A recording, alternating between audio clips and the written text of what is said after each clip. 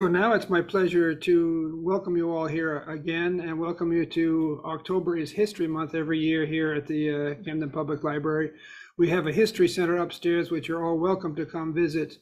And we have so much stuff, so many photos that we don't get a chance to show. So we take the opportunity during our History Month to make a display such as this of some of the photos that we have up there.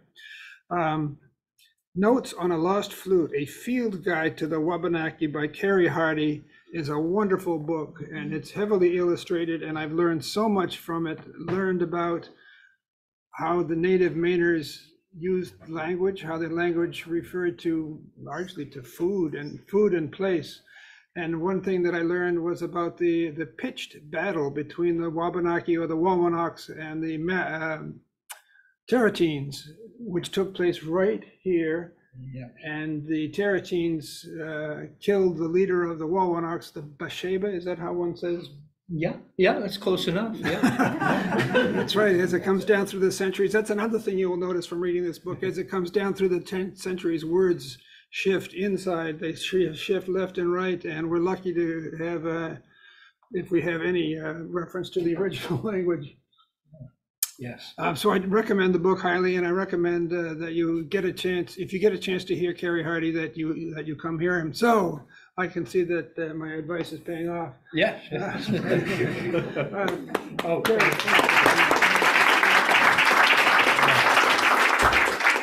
Well, it's nice to see familiar faces and some new ones that I'll meet tonight, maybe. This stuff's been inside my head growing over the last 5 years, because back in late 2017 or early 2018, a man named Jack Chen, who at the time was the head of the Asian Pacific American Institute at NYU, and who summered up here in Maine, got in touch with me because he had read Notes on a Lost Flute and really liked it, and said, who does this kind of work with native language and landscape and place down in the Hudson River part of the world? And I said, oh, I don't think anybody does, because most people in today's educational system sort of have to stay in their silo and just focus on one thing. And what actually enabled me to write Notes on a Lost Flute was that none of the different clubs, archaeologists or historians or linguists or anyone else, wanted me as a member. So I just sort of trespassed around on the outskirts of all of them and picked up some things from each, and then was privy to some insights that I wouldn't have been if I'd been stuck in any one discipline. So when I told Jack that the language was the same down there, Algonquian is pretty much Algonquian.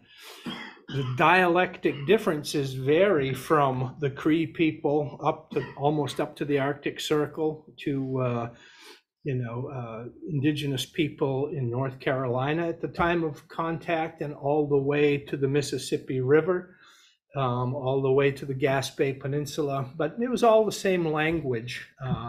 And with a little bit of thought, you can, if you know it from one place, you can recognize words from another group of Algonquian speakers. So with that, he said, well, then you have to help with this project. The Ford Foundation was waving a bag of money at him because he had been on the mayor's commission for studying statues and monuments in New York City, along with Darren Walker, who was the president of the Ford Foundation at the time. Maybe he still is. And that commission was quickly mired in politics.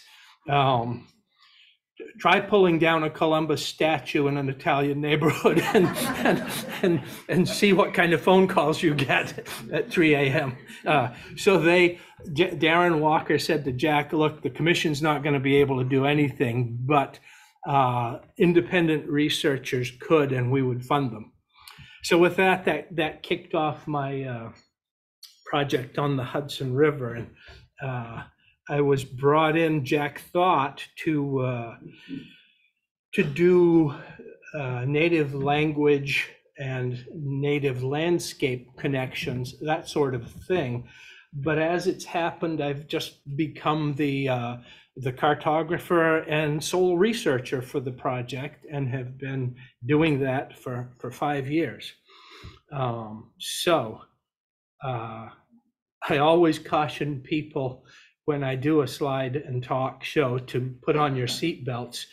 But tonight it's even worse because I have more to cover. It's not your fault that I've been working on this stuff for 5 years, but do those doors lock again? Yeah, anyway, you're going to hear about stuff from all 5 years. So yes, if I'm going too fast, if I'm not speaking loudly enough, just get my attention. And if you have a question and it's really timely while that image is up, feel free to ask. But the pace will be sprightly because we have a lot to talk about. So this, I'll back it up one. This is, there is a book coming, and this is what I'm thinking the cover of the book will be. And if you've read the following explanation, Emmanuel Downing, who is the father of George Downing, who Downing Street in London is named after, and who was a thoroughly despicable character, George, the son. The father was very cunning, very canny, spent some time in America. The father advised John Winthrop, who was very pious and very self-satisfied that he was the Lord's chosen messenger, sitting on his hill in Boston and making the city on the hill that the whole world was going to admire. Emmanuel Downing was smart enough to say, just walk away from what you have there in Boston. The mouth of the Hudson River is where you should be. All the reports are that the growing season's longer, the fur trade is better, the navigation is better. You can ride the tide all the way upriver almost to Canada. Just get out of Boston. They've actually got real soil down there. And but Winthrop, to admit that he was wrong would be admitting that God was wrong, because Winthrop saw himself as God's agent here. So Winthrop dug in his heels in Boston, and the Dutch came there instead. But anyways, I'm getting ahead of myself. Let's just see where the slides take us. One of the first things I convinced Jack Chen of, was that we needed to start all the way back at the last glacier. So here's a strange view looking down on the North Pole. The areas in black are what was covered by ice. But what's also interesting is if you see the rim of kind of hazy bluish green around the edges of the continents, that's reflecting the fact that so much fresh water was tied up in ice sheets that the ocean was significantly lower. Down around the mouth of the Hudson, where I've been studying, the shoreline was another 100 miles out to sea from where it is now on the coastal plain, to give you some idea. So very different landscape, and we're talking about 21,000 years ago at the peak of glaciation. Here's what it looked like up here. The orange shows the land as it is now, but if you can pick up this light yellow line, that's where the shoreline was 11,000 years ago. So you could walk out the Georges Bank a long ways off Cape Cod, and there was just one inlet that all those swordfish could come through to get into the Gulf of Maine. So a very different landscape when all of the, and this is after the ocean had been rising for some time. Again, the maximum amount of water was trapped in ice about 21,000 years ago. So even after 10,000 years of melting, there was still that much of an exposed coastal plain.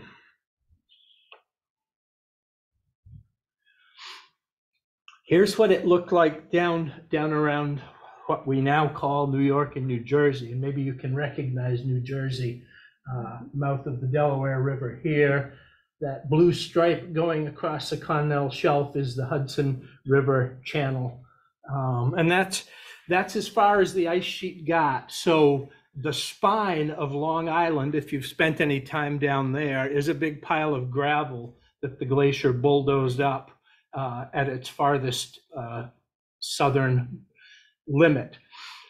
When it started melting, the gravel was left behind, and that's kind of what Long Island is made of mostly, is glacially deposited gravel. So just a schematic again. Hope you can just see the ghosted outlines of Long Island over there. Here's the end moraine, that pile of gravel I'm talking about. And here's what happens. As the glacier recedes, so now we've left a blue line where the ice had been before, but now it's moved back up what wasn't yet the Hudson. But we had glacial lakes forming of meltwater. Glacial Lake Passaic was about 40 miles long and about 10 miles wide. Glacial Lake Bayonne was a little bit smaller, and they drained in different ways than they drained a few years later. As the ice kept moving backward and the meltwater increased, this is actually, I'm going to walk over and show you this because it's a little bit tricky. There's a lot going on. The crust of the earth has been depressed by the weight of the glacier. So that's still springing back up. So that's kind of changing where things drain. And if you've ever been to Paterson, New Jersey, there's a place there called the Great Falls.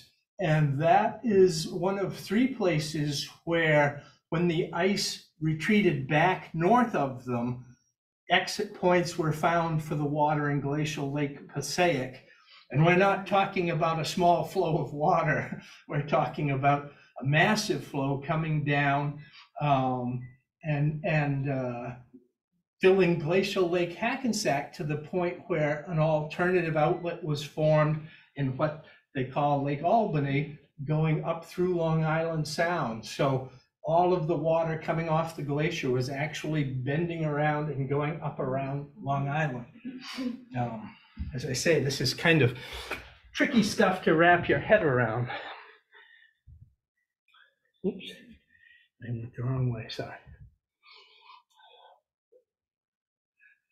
Glacial Lake Passaic, which I just showed you, this is one of the things that I'm doing with maps, is trying to show different times. And don't worry about reading it. It's a glowing description for an estate, a big colonial estate. That yellow line goes down to Lucas von Beverhout estate on the former bed of Glacial Lake Passaic. So all of these estates are in the 1750 period, and this Lucas von Beverhout bought it from this William Kelly, what's he selling? He's selling 2,000 acres of land, and it comes with all sorts of good stuff, including barns for the Negroes to live in, and all sorts of livestock, all sorts of orchards. But anyway, my point is, the biggest colonial estates in New Jersey in 1750 were all situated so they could be farming the soil left on the bottom of Glacial Lake Passaic. So even though that lake wasn't there in 1750, I've left the ghost image so you can hopefully understand when you drive around places and see big farms in that valley in New Jersey, or read history books. Washington stayed in all of those estates during the Revolutionary War. He made base camps out of them. He was friends with these guys, and they all became the Federalists, basically. But I show slides like this to show how events like the glacier did affect our colonial history and the route of development that this country took. Going back now to more melting ice, and we're still sending it up around Long Island. This is now 18,500 years ago, but here's where the fireworks start. And hopefully you can recognize the outline of New York State there. Some of it's underwater, but that's New York State, and New Jersey's way down in the bottom of it. Anyway, what happened? The first thing that happened, glacial lake wall kill. As soon as the ice got a little ways up the Hudson, that lake dumped out and ripped a hole through where Verrazano Narrows is now. That burst of water getting out of glacial lake wall kill blew through the dike that the end moraine had formed there. So now the Hudson was kind of draining where it does now. For the next bunch of thousands of years, say 5,000 years, glacial Lake Albany filled the Hudson Valley to varying degrees as the ice kept retreating north, and it got bigger and bigger.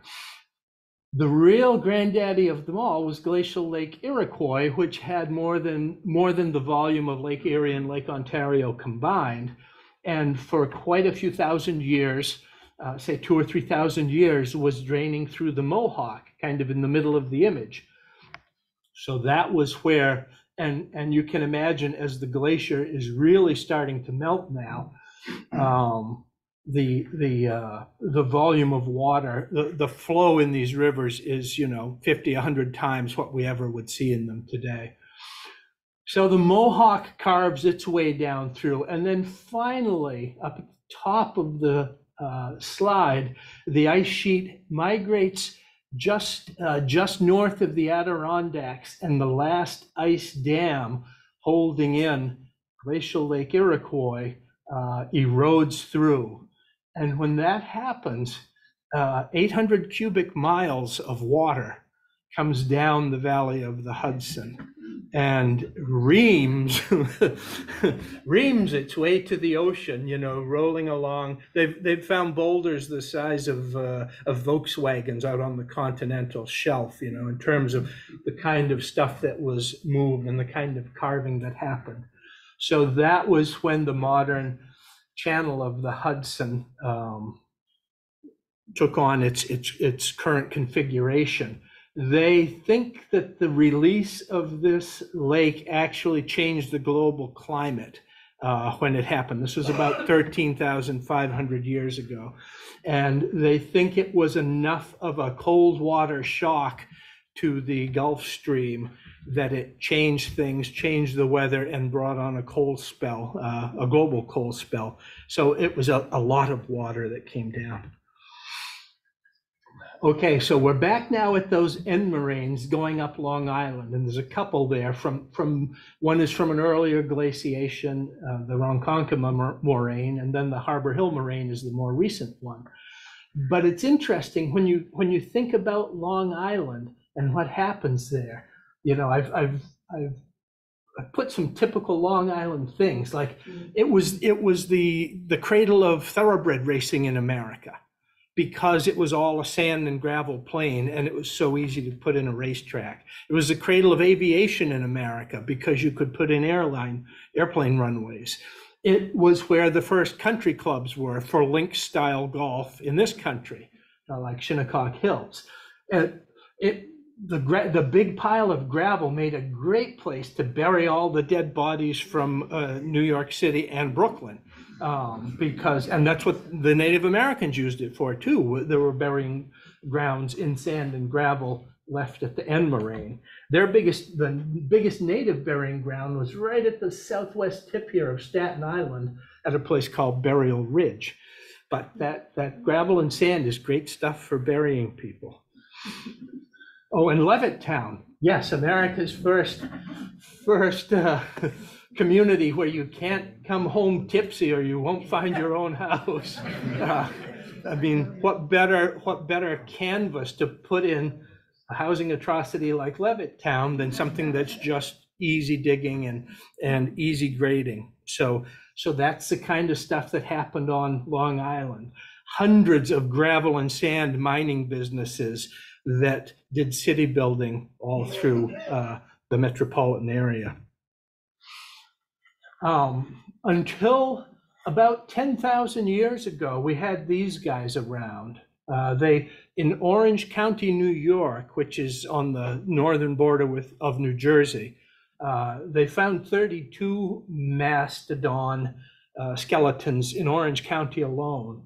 This one came from a little bit farther up the Hudson, a place called Temple Hill, but they were a prey for paleo hunters, and they think it was about 10,000 years ago when they disappeared. The first people in this part of the world, as the ice sheet retreated, were there at least 13,000 years ago and maybe more. There's a rock shelter called Meadowcroft in Pennsylvania that they've carbon dated to 18,000 years ago. And it was right at the edge of the glacial end moraine there. So we don't really know how long people have been here, but at least 13,000 years. We're almost done glaciering now, but this is, I included this because the Native Americans, when you start breaking down their place names, you once you learn that their word for sand or sandy gravel is wreckaway or neckaway or leckaway, depends. They could use 3 different consonants for that initial sound. But anyway, when you see names like Rockaway, New Jersey, Reckawanus, which was a native village on the East River, Rockaway on Long Island, and Mareckawik, I guess I don't have Mareckawik in there, but that's what they call the big moraine hill in Brooklyn. And the Ma in front of the Reckaway just makes it bigger. It's a very expansive syllable. So the big gravel pile was Mareckawik. That was what they called Brooklyn. So language being affected by the glacier. There's one other really fun thing, and that is on the Delaware River, just up the ice sheet a little ways, just to the left of that word Reckawanus, there's a bend in the Delaware, and they call that Mahicannituck, and it means big lake. And there's no lake there now, but when Glacial Lake Wallkill, which I showed you earlier, when the glacier was receding and there was a Glacial Lake Wallkill, that's where it was and where it drained. And so their word preserves a lake that was there 14,000 years ago. That's no longer there. So I really like that ability of language to sort of be a fly in amber and transcend time. All right, so I'm going to talk about the native folks, and this is the magic of the place. The Hudson River's Hudson River is coming down. Is that a lie detector? Who's got a lie detector? The Hudson River splits the middle of this, and it's just showing you the incredible amount of salt marsh, incredible amount of oyster bank and shellfish beaches, and that red stripe up in the upper left is a place called Aquacanonk. It says Weir Complex. In the lower 20 miles of the Passaic River, there were 16 stone weirs across the Passaic, and we're going to talk more about that later. So these are the people. The hardest thing for people who want to know more about human history in the area is sorting out group names.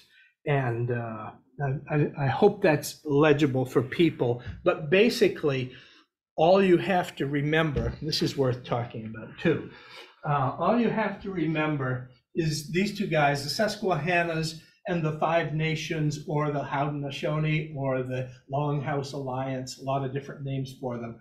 They were Iroquoian language speakers, continually at war with these guys who were Algonquian language speakers.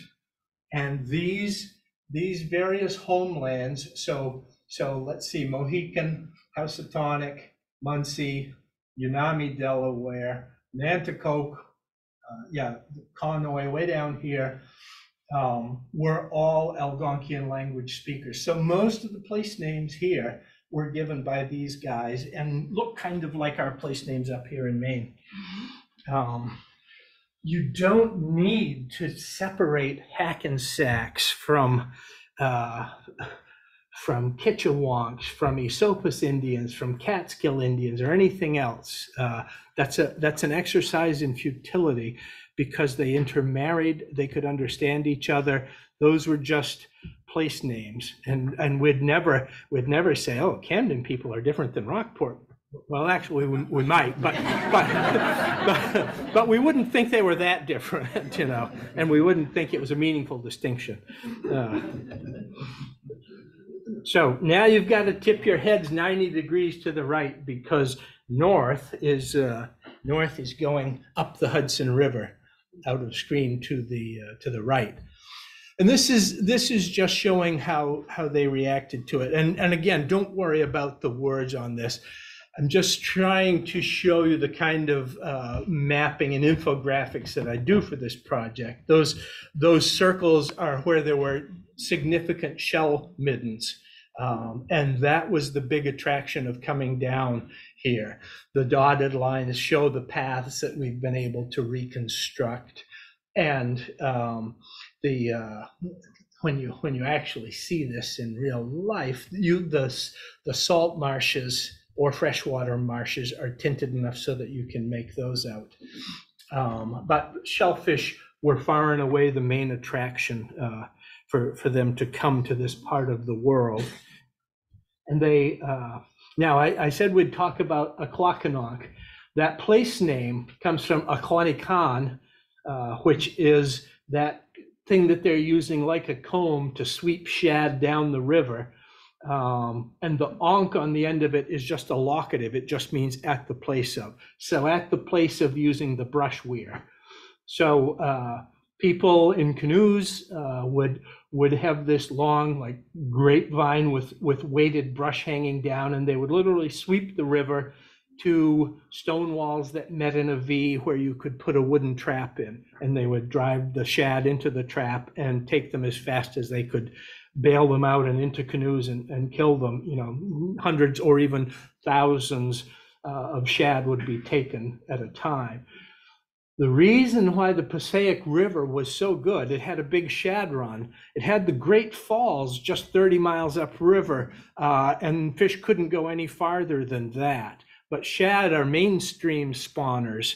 All they need is a river to do their spawning. And what the indigenous people liked about it is it's not that big a river. It's narrow enough, you know. If you're going to weave a brush comb to cross the Hudson, you're going to be weaving a while. But these, you know, this is like 100 yards across the Passaic, and they could very efficiently get all the fish they needed in a smaller river. And that's so non-colonial to think that way. You know, any Yankee fisherman would say, well, geez, if there's that many shad in the Passaic, just think what we could get at the Hudson, and then they'd build some rig to get them, you know, and they'd get 10 times more than they needed, but they'd have it to sell, you know, which is kind of how the colonial mind works. So now twist your head the other way, because the Hudson's going this way. You can see Long Island going off out the top there. And these are just the different groups that would congregate at New York Bay to get oysters put up in the late summer and early fall, because it was the best food expenditure of energy that they could do, in addition to the seashore being a nice place to be in August and September. So there were these big council fires at places, that's what that orange dot is, Burial Ridge on Staten Island, and a place just across it in Morgan, New Jersey, it was called Cheesequake, just south of South Amboy. Anyway, they figured it out. As they did at Damariscotta, the shellfish resource was significant enough so it made sense to share rather than for one group to fight and try and possess it all. Because they didn't sell the stuff, you know, they didn't sell the surplus, they just needed what they needed. So they made, it was a place where they could all go in and dry all the shellfish they needed to get through winter. This is in Westchester County, and it's kind of a funky old USGS map. But one of the things that I've been doing, and I should have said at the start of this, we're working with Mohican and Munsee and different Mahicannitucks, different groups on Long Island, basically any Algonquian group that wants access to our research and wants to collaborate with us. And we actually invited a lot of Indigenous leaders to New York when we started the project, made them the promise that we weren't in this to build our reputations, and we weren't in it to tell their story. We're primarily researchers, and the storytelling we do is just to help people understand and to help them retrieve lost past. So in this case, when you look through the record long enough, you find names for these different paths. Sometimes it'll just be some farmer's deed and his western boundary will be the Potitticus path or something. But anyway, if you look long enough, you can reconstruct where the paths go. And anytime you see a nexus of paths, like right around Bedford, New York, you know that there was something important going on there. Just like when roads come together in Searsmont, right, Rose? You know it's an important place, or it was at the time they put those roads in. So what was important about Bedford? Well, one of the clues is that Muskota path, because Muskota means prairie, burned land. And sure enough, here's a place on that path called the Great Plain, basically a prairie that was maintained by burning. But the other thing that caught my eye, and it was lucky this particular USGS map showed stone walls. This was like in 1943. So all those black lines are stone walls. And that part of the world, if you've been there, there's stone walls everywhere. And I think that is because it was a place of native agriculture, and the forests were cleared for agriculture. And the Yankee farmers will tell you what happens when you cut the forest away. The next 100 years, the frost brings you up a new crop of rocks every spring, because with the trees gone, the frost makes deep in the ground and then it floats up more rocks the next spring.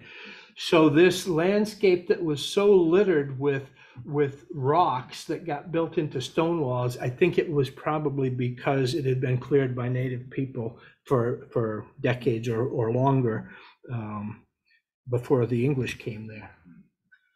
This one I'm going to skip. I'll just tell you the diagonal line going from the Munsee Council Fire at Minisink Island in the Delaware River. That's the Minisink Path that goes all the way down to New York Bay and even down to Sandy Hook and the Jersey Shore. And that's how far they were willing to travel each year. And you can see some little smaller feeder lines going off that Minisink Path to different locations where the oyster gathering was really superior. And that was an annual pilgrimage to make it down. It was actually closer to get to the shellfish cutting across to New York Bay than to go down the Delaware all the way to the mouth of that river. So that's how the Munsee people utilized New York Bay. All right, we may talk a little more about Indians, but I've got two other things, because if you read the press release in the paper, this project I'm on, we call this work decolonizing history or decolonializing history. And it's basically saying, if you take away the three subsidies that this country is built on, which is land taken from indigenous people, labor by enslaved Africans, and relentless extraction of whatever natural resources the natural world had, if you take away those three freebies, there's not much of a country left here, or a very different country would have resulted here. And since the kind of heroic histories, as I call them, that I grew up learning, never really addressed that side of the balance sheet. A lot of people, myself included, think it's time to adjust the balance sheet. So the native people, we will talk a little bit more about where they went, but I wanted to show you this, and this I may have to go talk about a little. Just the pink things are countries. The green things are colonial, new world sort of landscapes, or places outside Europe that were full of resources. The darker the color, the more powerful the European country. The darker the connection, the more they're milking it. So in the late 1500s, everybody in Europe wanted to be Portugal and Spain because they had the gold and silver flowing from Central America, and they had sugar from sugar plantations in Brazil, and they had dyewood, which was incredibly valuable. Anyway, they were the cock of the walk, in the late 1500s. The Dutch, their Armada got sunk in 1588, which was the same year the Dutch got independence. And the Dutch wasted little time in getting the Dutch East India Company, getting the spices and silk, gold and silver from the Mongols in India, and pearls in the Pacific. So they had a good deal.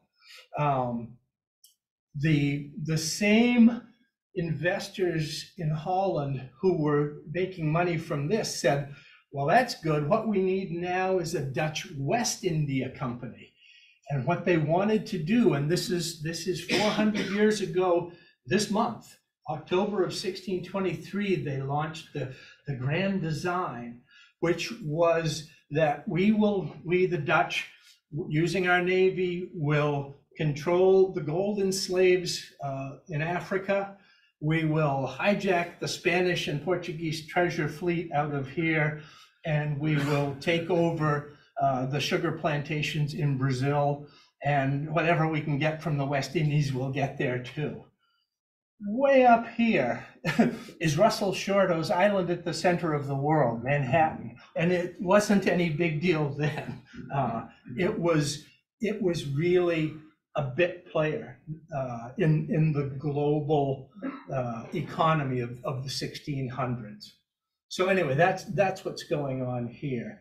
And the rivalry between England and Holland, they both wanted the same thing. England never got as big a portion of here until finally, when they did get their mitts on India and kept it as long as they could. But they really went at it hammer and tongs in North America and on the coast of Africa, trying to get the lion's share of that. So I mention all this just so you realize that we weren't the center of anything over here. We were a place that had some beaver fur, and where they thought they could probably raise wheat and cut timber to make barrels to get the sugar and the good stuff back from Brazil. But that was about it.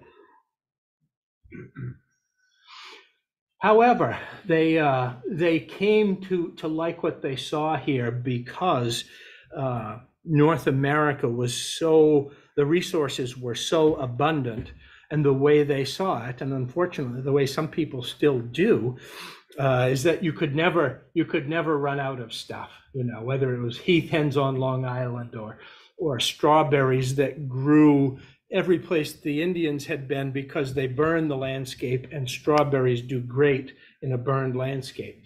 The shellfish resources. Anyway, the Europeans eventually came to see, starting with Kilian van Rensselaer up around Albany, that we could settle here and we could make money on other stuff besides beaver fur.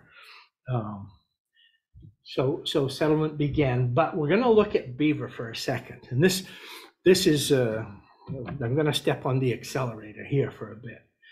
Beaver are creatures of watersheds, and it's really hard to map watersheds in a way that people can understand visually and remember. And I fiddled around, rivers are like worms squirming, and I didn't want to do that. I thought, well, I can highlight the rivers that matter, but it still looks like spaghetti. And then I thought, well, I could color code them.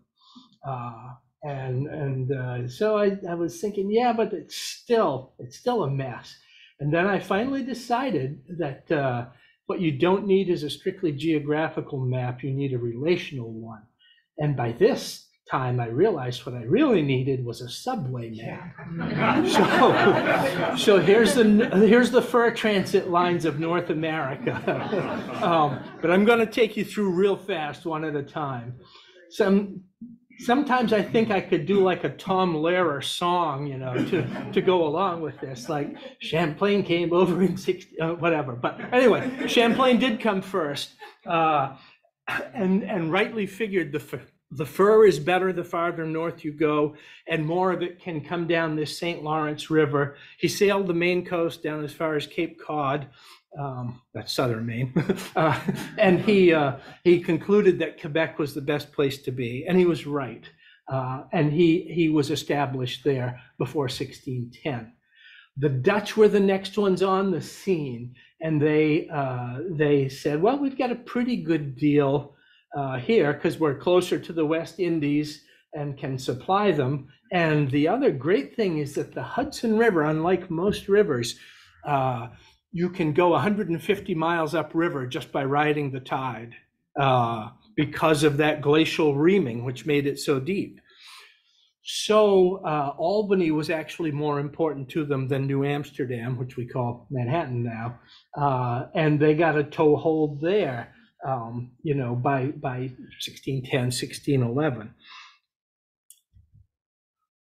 A guy named Jacob Elkins managed the trading post at Albany starting in 1614 through 1618. And he was the one more than anyone else who figured out that wampum, beads made from clam shells and periwinkle shells, could work as money. And that these natives sort of understood the whole trading process and would bring beaver furs in exchange for European guns, European kettles, firewater, and wampum. He did things like kidnapping important indigenous chiefs and ransoming them for wampum on the Connecticut coast, and then using the wampum to trade up in Albany. But the other thing he did was to trade guns to the Five Nations up the Mohawk River. And the more guns you gave the Five Nations, the more they could creep up towards the St. Lawrence and actually stage raids, and on some occasions even plug off the St. Lawrence. And all of the people in the fur buying chain thought in New York or New Amsterdam thought that was a good idea. So they kept the guns going to the Mohawks, and they kept getting more and more of the fur coming down through the Hudson. The Johnny-come-latelys up here in New England, they were behind the times. The Kennebec and Penobscot were the best suppliers. The Connecticut River brought some furs down, and the Housatonic brought some furs down. The 1628 trading post in what we call Augusta today, but they called it Cushnock, is how the Plymouth colony bailed themselves out of Hawk for the money they'd borrowed to move over here. That was the only thing they could do to pay their bills back in England, was to trade for furs with the natives. And so Cushnock was an important place. But the Dutch actually told the English, because they had a lot of back and forth. The Pilgrims had lived in Leiden, Holland, before they came here. A lot of marriages between Dutch women and Englishmen and vice versa. The Dutch told them about the wampum trade, and to the extent that they could, they got furs out of New England using it, but small potatoes. The next big advances were when the Susquehanna and Delaware River came online, and William Penn figured out that, if you go up this Susquehanna and then over the east branch of it, you can actually get all the way to the Mohawk River. So whatever gets intercepted from Canada and gets brought down the Mohawk, we could have a trading station there and bring it down through Philadelphia, ultimately. Philadelphia is on the Delaware, but there's a dotted line. He walked that dotted line, or he wanted to. Thomas Dongan, who was the royal governor of New York, said, "Not so fast, buddy," and went up there and plied the Five Nations and bought the Susquehanna River from them before Penn could. So a lot of jockeying for position going on. Penn wound up with it eventually, but by then the beaver were mostly trapped out. And this is what brought us to the point of war with the French in the 1750s, was the question of who was going to control the Mississippi Basin, because just as the Hudson lets you tap into Canada, so does the Mississippi drainage basin. And whoever controlled that, and the French were the first there to look around, La Salle in 1682, but the English in New York really wanted to control it too.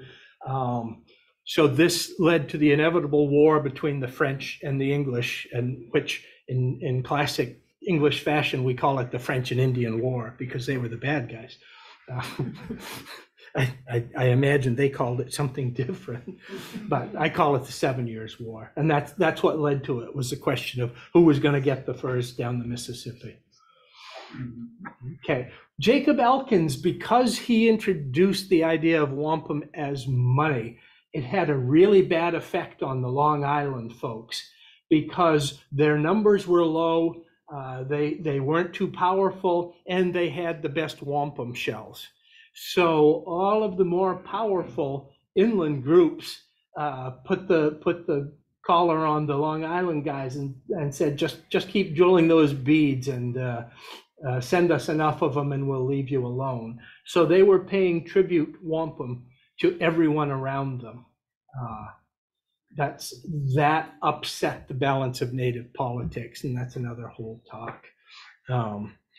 This is down back on the Hudson, and the first tension between Native Americans and the Dutch in New Amsterdam. This is where it happened.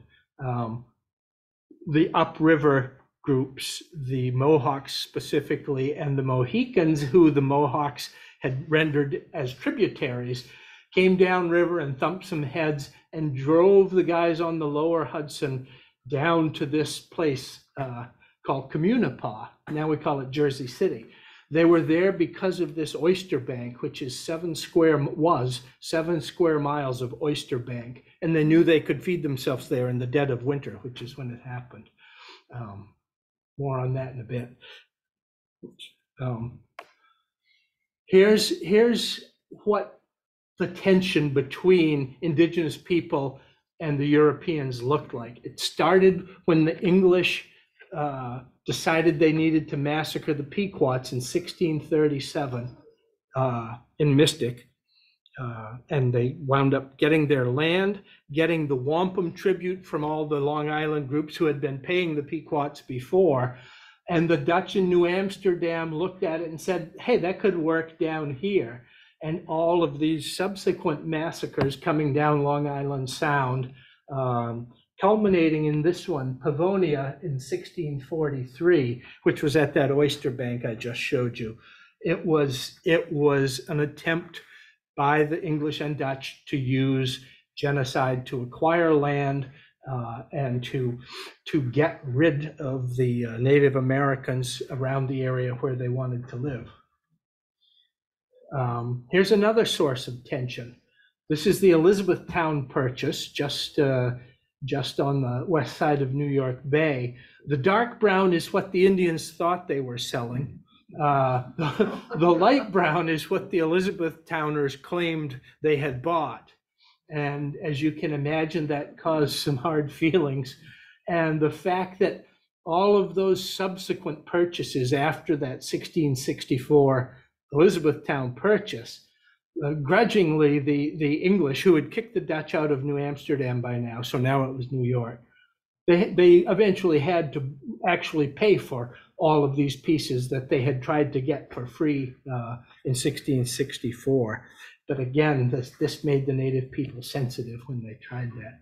So this is the dispossession that we talk about.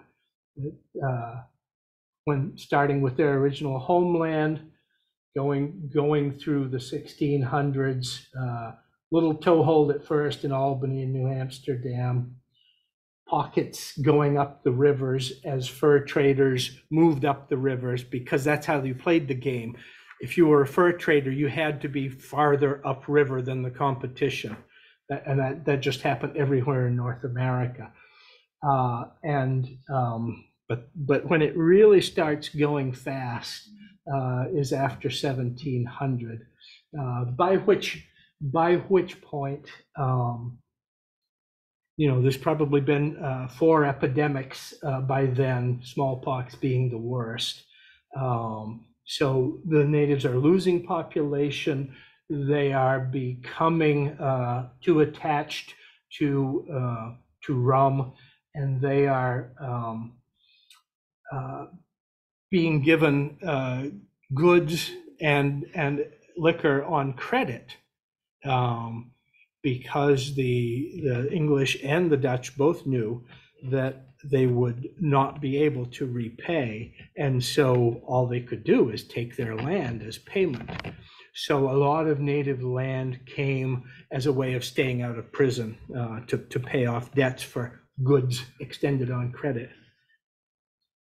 And pretty much all gone by 1768. Everybody was in on the act, and the land acquisition and speculation got so rampant after. So this is 1763. They've just signed the Treaty of Paris. The French and Indian War has been decided, and the English won. So they've answered the question of, will it be the French or the English that makes money off North America? Now it's the English, and the English are dying to get their hands on Ohio, especially.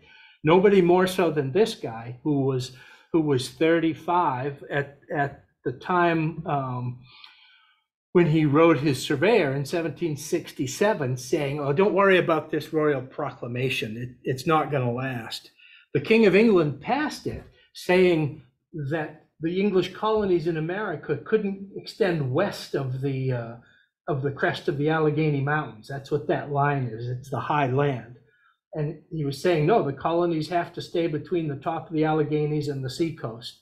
Only the king can get any more land in the interior. And Washington and his surveyor are saying, well, we're going to get our dibs on it, whether you have a proclamation or not. And they weren't the only ones. But Washington wound up with 200,000 acres or so by the time he was an old man. This guy, who we think of as a wonderful grandfatherly type, had his own idea that he wanted to be the governor of a royal colony on in the Illinois territory, out somewhere out around the confluence of the Ohio and Mississippi, and northward up through Illinois. And there's this big problem because the Indians are staying around the frontier. And this is where he's writing a friend in England saying, we've got to have some bloodhounds to hunt these guys, because they're messing up the frontier. And so it just shows you, how everybody, and especially people of power and influence, were focused on westward expansion here. So here's what happened to the Indians in the East. Their original homelands are in color, and all these dots are the different villages that they were moved through between 1700 and 1800, just continually pushed west. And it doesn't end here. I just sort of ran out of energy, but they go down the Wabash and White River in Indiana, and down into Missouri and Kansas and Oklahoma. But that was a promise that we made the native folks we were collaborating with, is that we wouldn't talk about them like ghosts who used to be here, but now they're gone. We don't know where they went. We told them we would tell the whole story of the places they went. And it's a good thing, or some good things that come from it, when you do track them through all these refugee villages up and down like the Susquehanna. Lo and behold, I found this photo of a brush weir being used on the Susquehanna River. And the Quaker, a guy named Joshua Sharpless, who traveled up the Susquehanna in 1798, he's talking with the Indians there, and they say, yeah, we used to live on the seacoast, but the white people took that land, so now we live here. So these were Munsees from the Hudson River, transplanted on the upper Allegheny excuse me, this was on the Allegheny. This is farther west than the Susquehanna even. But those are Munsee people, and they're doing that brush weir just the way I had sketched it, without ever seeing it, but from reading missionary descriptions. So that's probably the only picture of Munsee people actually fishing that way that there is. Let's see. Oh, this will go very quickly. One of the things that we do is to try and show dispossession in an animated fashion. So here's Pennsylvania going bye-bye. You know, just all of the different transactions. That was a big one. That was William Penn's heirs, who are the proprietors of Pennsylvania, who went to the 1754 conference in Albany, which Ben Franklin thought was going to be about organizing colonial defense against the French. But it turns out that the Penns were there to get land, and it didn't take too much liquor before they got some signatures and got 10 million acres of land for 5,000 pounds or something like that. And the really bad thing about it is they bought from the Five Nations.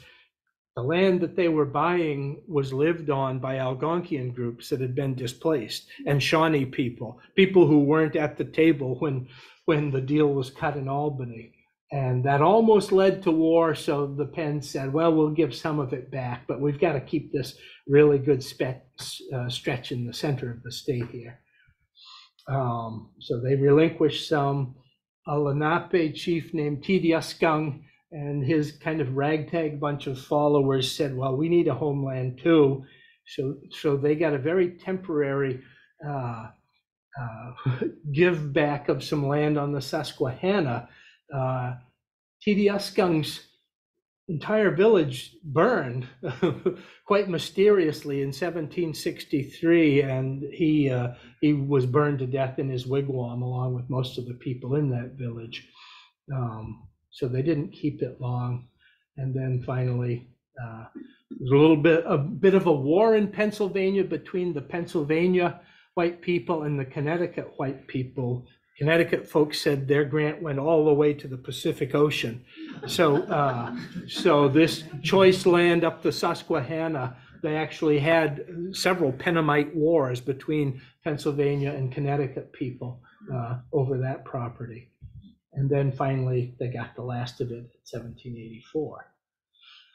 Okay, now we're going to be as quick as we can and talk about enslavement, because that's one of the other real pillars, and we don't think growing up in the North about what an issue it was. But the amount of enslaved Africans brought to the sugar plantations in the West Indies from 1640 onward, that was the source of enslaved Negroes that were then, after they were taught to follow commands in English, were then brought up to New Amsterdam, Boston, places like that. These are the guys who bumped the Dutch out of Africa.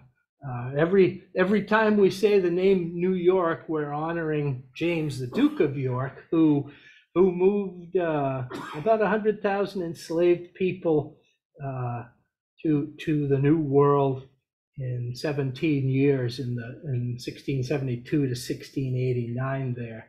All the guys, these are the two guys, Carteret and Berkeley, who are given not just New Jersey, but also the Carolinas.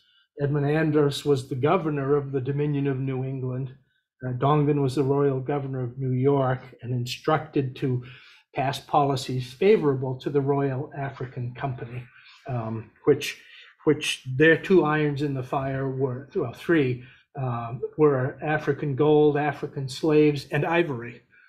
So that's if you ever hear reading something you know, like Dickens, and he's talking about somebody paying a guinea for something. This is a guinea. It's made from gold from the Guinea coast, and that elephant with the castle behind it is the trademark of the, or the symbol of the Royal African Company.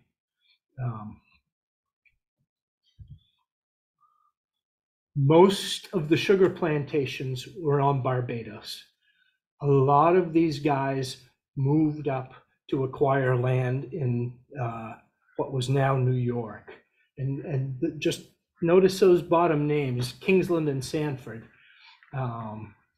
Here's how New Amsterdam just turned to New York. Here's how it operated. Kings County, New York, 32% of the population was enslaved. Queens County was not much better, about 20%. But basically all up and down the Hudson, all around New York Bay, an average of 18 to 20% of the populace was enslaved. Yeah, we don't.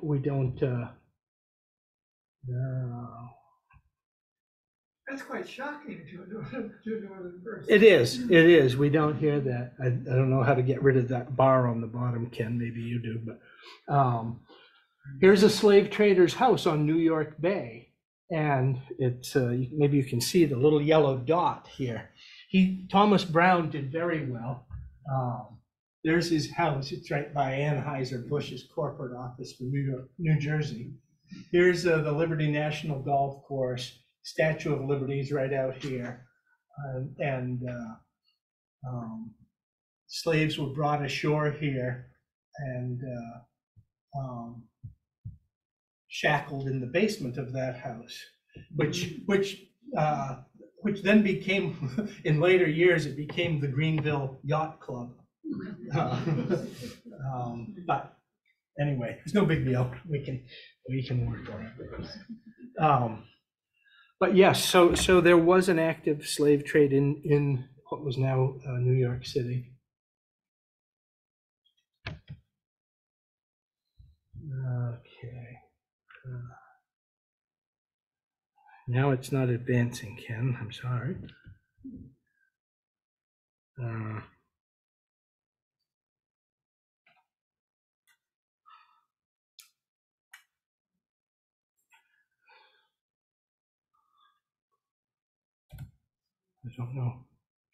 I don't know what I've done here.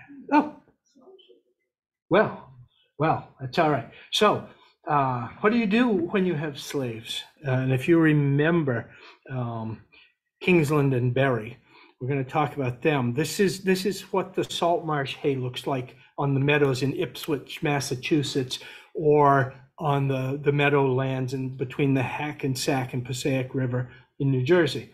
What it did look like. The haycocks built on what they call staddles, which were just posts, holding it up so it could season in the sun and breeze. And it's a beautiful place to look at, but maybe not such a beautiful place to work.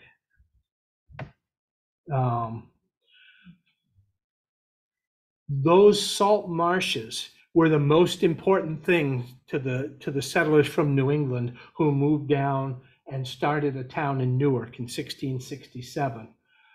Here's their lottery divvying up the salt marsh meadows. The reason probably makes sense to a lot of you. When everything around is wilderness and you need to feed cows and horses and pigs, a salt marsh, cows actually really like salt marsh hay. And this was a place where you could go in a turnkey operation, get land for next to nothing, and turn your animals loose on the salt marsh, and they would prosper. So those salt marshes in the meadowlands, before they were invaded by the Phragmites reed that's there now, the salt marsh was important. The place we're going to look at is inside that red triangle, though. This is up Passaic River's on the left, Hackensack River on the right. The Meadowlands is between them here. You can see Giant Stadium up 2/3 of the way up on the right-hand side in the air photo. But what I want to call your attention to is all the ditches that are visible in this 1891 USGS map.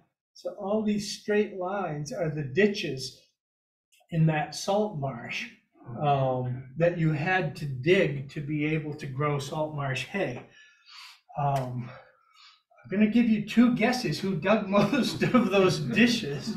And to help you guess, I'm going to go back to our friends Captain Berry and Captain Kingsland, who just happened to have plantations in the Barbados.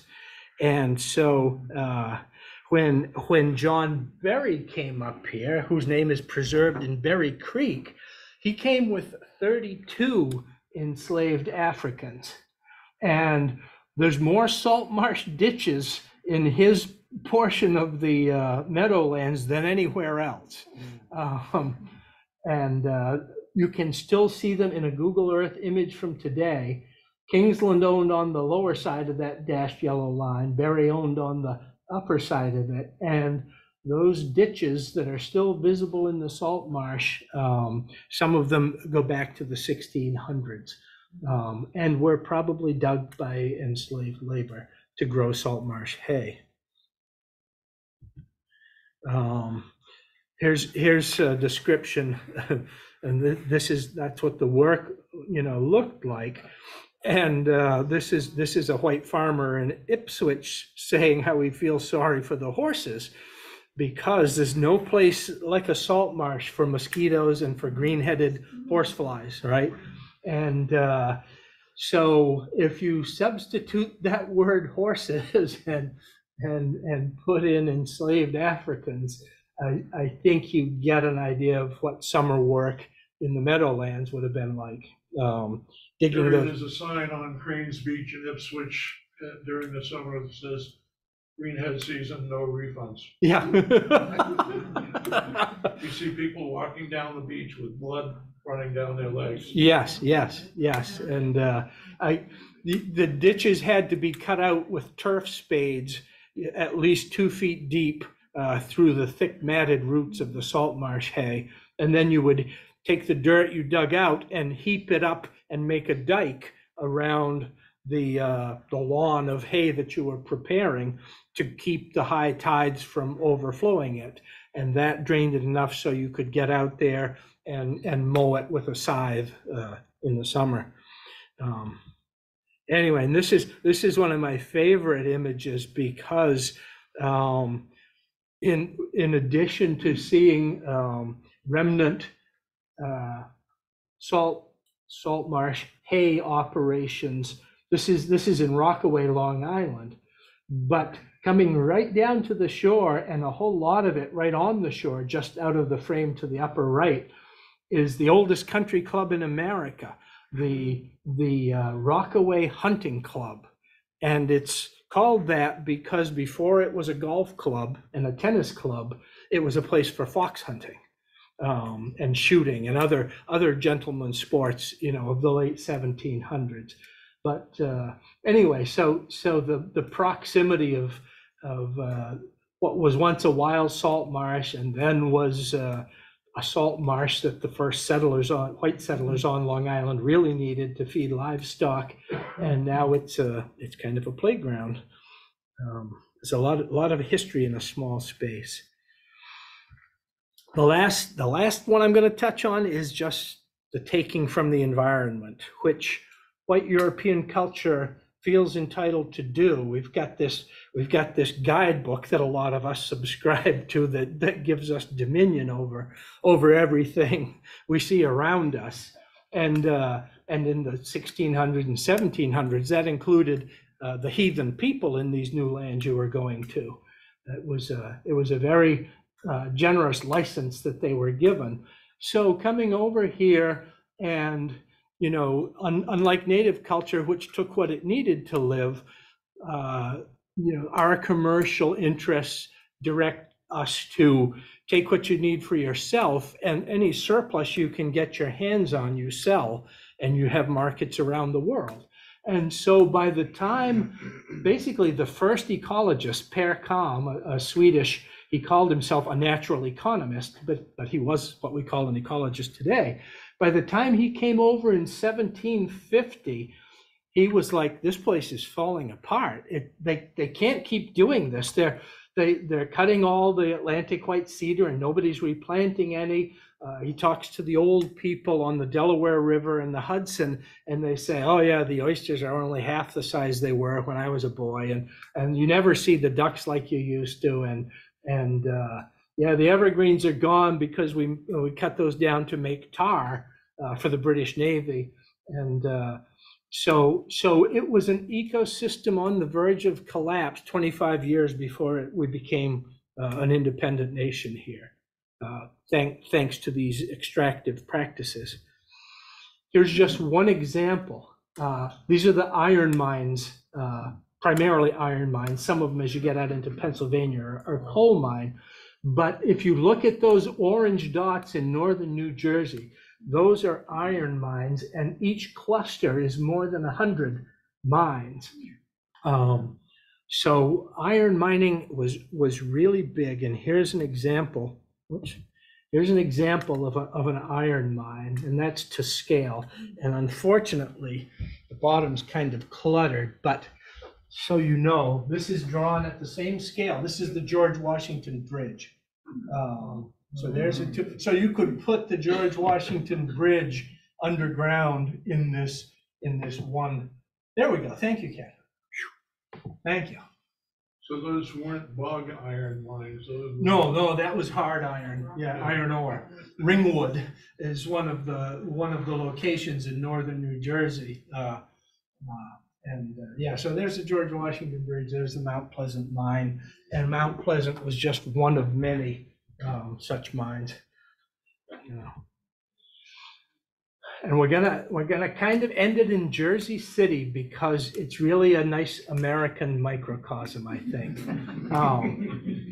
No, it really is. There's so much history in such a small area there. So on the left is the pre-contact west bank of the Hudson with salt marshes, islands in them. That red dotted line is the native path to the oyster bank. All the old Dutch maps call those Ellis Island and Liberty Island, as we call them today. They called them the Oyster Islands, and this oyster bank stretched all the way down to the tip of land in Bayonne. I've kept the ghost image of the original shoreline in the center, but on the right is what it looked like in 1880. So a lot of fill had happened, and here's what was going on in 1880. Jersey City itself was made on paper in 1804 by a bunch of Federalist investors who said, you know, we can make a killing as a rival to New York shipping, and we won't sell any property there. We'll rent it. That's the American way. We'll hang on to it and we'll rent it to businesses, and they can ship. And they signed up investors and launched it without checking first that New York actually claimed ownership all the way to the shore, to the west bank of the Hudson. So their shipping plans got put on hold for about 30 years before they could finally convince a judge that New York couldn't own the water right immediately off their shore. But Jersey City was a pure and simple speculation, a grid, and you'll see that in a second. The Central Railroad sticks out way into the Hudson River. That was the railroad that the immigrants who came to Ellis Island immediately got on trains at the Central Railroad of New Jersey and were distributed around the country. We needed them because of that Emancipation Proclamation in 1863, right? We had to have if we couldn't have a free labor force anymore, we had to have the cheapest one possible. So that was when the heyday of immigration in this country, and things weren't going well in Europe. I mean, they had good reasons to come here too. Same thing, the Lehigh Valley Railroad built way out into the river. both the Central Railroad and the Lehigh Valley Railroad were all about getting to Pennsylvania to get anthracite coal, which was the best fuel for the whole ironworking industry. Any industry that you needed power, burning anthracite coal was the way to do it in the late 1800s. And then at the same time, we had to have the Statue of Liberty put up, welcoming these low-cost laborers and tenants to their new home. The Morris Canal was a great idea, sort of, and that was to get the iron from those mines in northern New Jersey to the New York metropolitan area and to Newark, where they could be made into useful industrial components. But they no sooner got the Morris Canal dug across New Jersey to Pennsylvania than the first steam locomotives were invented, and these rail lines immediately began out competing the Morris Canal. But so there's just so much storytelling about post-Revolutionary War America going on in this strip of Jersey City. And here's what it looks like today. This little spot right here is called Caven Point, and it's a bird sanctuary. And this little spot right here is called Liberty National Golf Club, and it's owned by a guy named Paul Fireman, who spent $150 million reclaiming old railroad yards and turning it into a luxury golf course. And if you have a spare $500,000, you could at least pay the initiation fee if they would let you into this private club. And then it's only $25,000 a year for your membership after that initiation fee. He desperately wants to get this nature preserve, which is the last original ground on the lower Hudson, to have three more holes on his golf course out here. So that's the battle that's being fought in New Jersey right now. Will Hardy's trying to do up where your son was, Tom, I'm not sure. What's that? I think that's what Will Hardy's trying to do. Yes, that's right. That's right. Well, I'm actually, you can probably guess which side I'm working on in this little tiff, supplying information. And here's well, I think this might be the last image, just showing the island that the Hackensack people called Aresic, which I think is about shell heaps being on it, surrounded by salt marsh. And this is that 1804 development plan, complete with the rental schedules for whichever unit of business you wanted to rent from them. And there's their 16 docks going, double-sided piers going out into the Hudson. That didn't happen for another 30 years, but this was the speculation document that they got people to sign on to. And that's why we have a Jersey City. There were 3 houses in Jersey City in 1804 when this plan was launched. Okay, I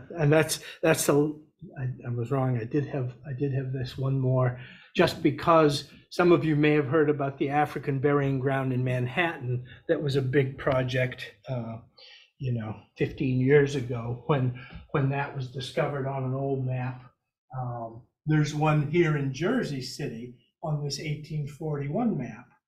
And the 1841 map is a really good one, really accurate one. So by overlaying it on a modern Google Earth image, putting a circle on the burying ground and then deleting it, I have a circle left showing us whose residential neighborhood those enslaved people who worked in this very productive field in Communipaw. Starting in 1636, they had enslaved people helping the Dutch farmer who was here. So the Africans buried in that burying ground, which is not recognized, no stones. There are houses and streets on top of it. That's just another victim of urban sprawl. And because maybe it was enslaved Africans who were buried there, nobody has yet convinced convince the people who live there that the cemetery ought to be recognized. So we supply documents like this to groups who actually do care about that sort of thing.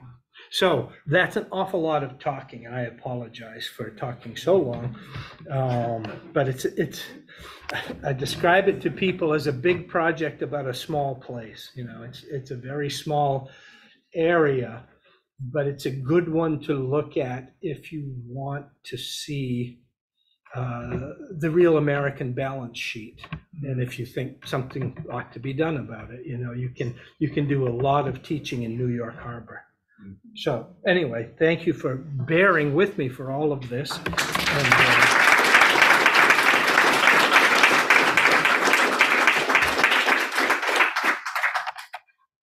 it's warm in here. I'm sorry. If anybody has a question or a comment you want to share, feel free, and feel free to go out and breathe some fresh air if you want to. Kerry, have you done anything with the trade routes for the Native Americans coming from any lines as far as? Yeah, so they did have a fully developed network of trails because they wanted to get to New York Bay too. One of the amazing things is that when they were putting in somebody's foundation by Verrazano Narrows in the late 1800s, they dug up several cartloads full of preformed spearheads that were buried in the ground there. So that kind of mass production suggests that it was a center of trade for Native people, and because you have 5 rivers, let's see,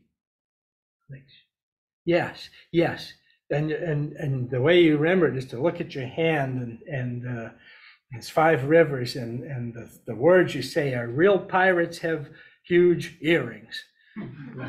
Real is Raritan, pirates is Passaic, have is the Hackensack, huge is the Hudson, and it is huge, and earrings is the East River. so anyways, the convergence, it's not a real river, but the convergence of all those water routes on New York Bay was one way to get there. But they had the full complement of foot trails, just like the roads going to Cushnock, you know.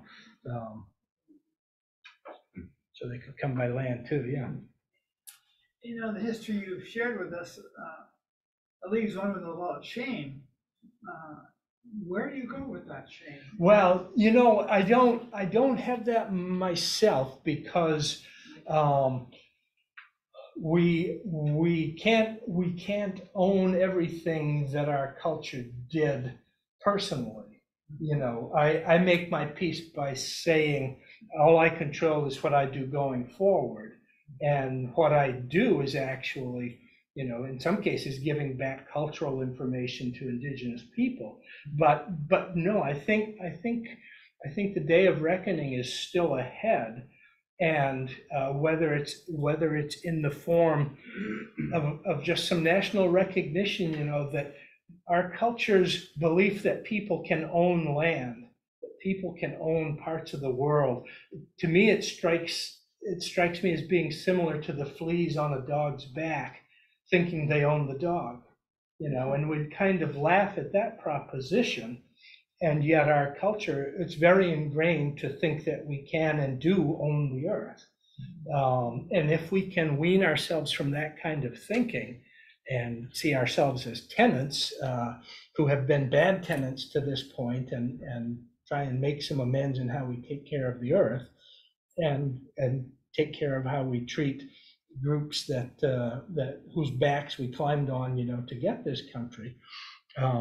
You know, we can all move in that direction to the extent that our personal resources and conscience move us to, and and Native people are very appreciative just hearing anyone say that they want to move in that direction, because you aren't going to turn this super tanker we call America around on a dime. It's going to be a lot of nudges in the trajectory. We may have to leave it there and carry. I'm sorry. No, thanks very, very Yeah. much. Yeah.